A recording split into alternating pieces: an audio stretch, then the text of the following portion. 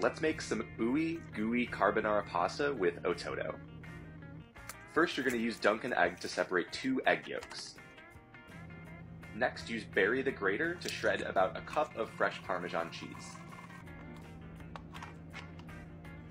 When you open them up, it should be pretty much full just like this, and it shreds perfectly. Add your cheese to your egg mixture along with a little bit of black pepper and stir everything together until it has the consistency of a paste. You want to make sure that all of your pepper and all of your cheese is fully absorbed into the egg mixture.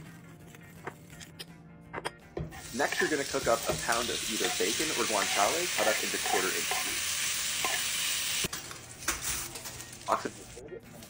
Drain with Krabby the strainer whenever it's fully cooked. Look at that guy, he's pretty cute.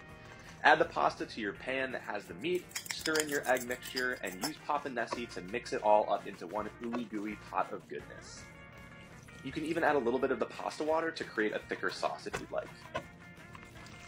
Once it's to the thickness you desire, put a couple scoops in a bowl and you are ready to eat some delicious carbonara pasta.